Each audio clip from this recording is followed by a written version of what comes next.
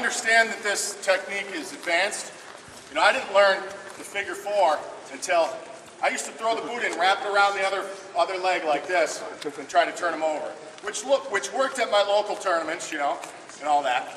But I never was very effective with it, all the way through high school. And I didn't really learn it until I got on Ohio State's campus, and Big Mark Coleman. You guys know Mark Coleman? Yeah. He's NCAA champ, Olympian, and also a Hall of Famer UFC.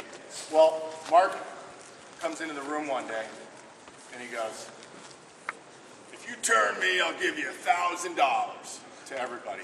You know, and at this time he's like a UFC guy, so he's bigger and badder than ever. And our whole thing with Mark was, it wasn't like, I never scored on him my whole career. And he got smart enough when he got a little older, he just stopped going live as much with the bigger guys. Not that I would have scored anyway, but our whole thing with Mark was, we didn't try to score on him, we just tried to make him grimace, you know?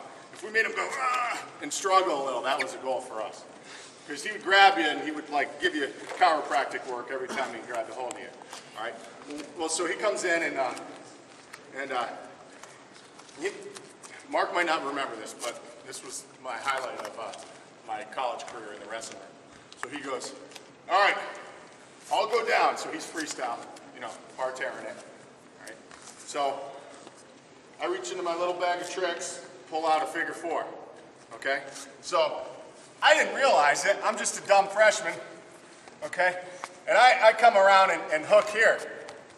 Now you guys know that that's what? If I'm applying pressure, it's illegal. You understand that? Straighten your leg out. See how I can really kind of mess up his knee here? Okay, so I'm wrapping that around. Now, I'm getting here, and I'm starting to make him more than grimace. See, he's starting to make some noise. And then I just kind of fall a little and get one of those. That's 92. Freestyle, that's 2, right? Unfortunately, that didn't happen, though. Okay, I never turned him.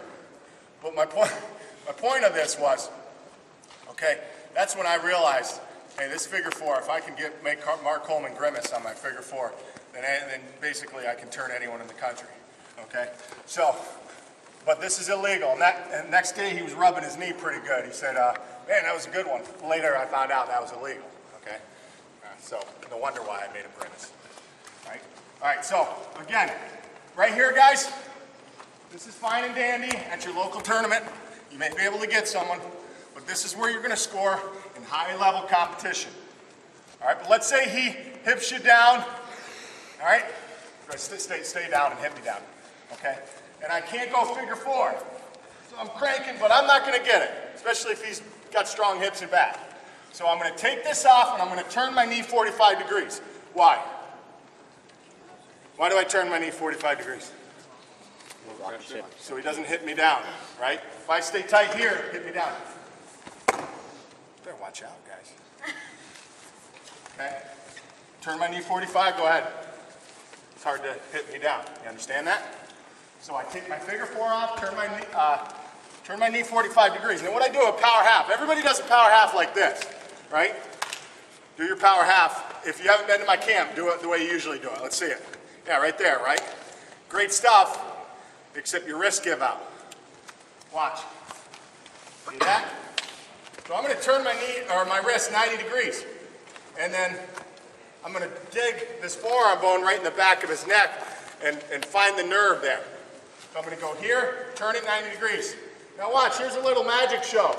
Watch his hips go in the air without me touching them. See that? One more time. Why is that? Why don't you answer down there? It hurts. It's very painful. Okay? I can do that all day here. Your hips coming up? Yeah. Here. Oh, no.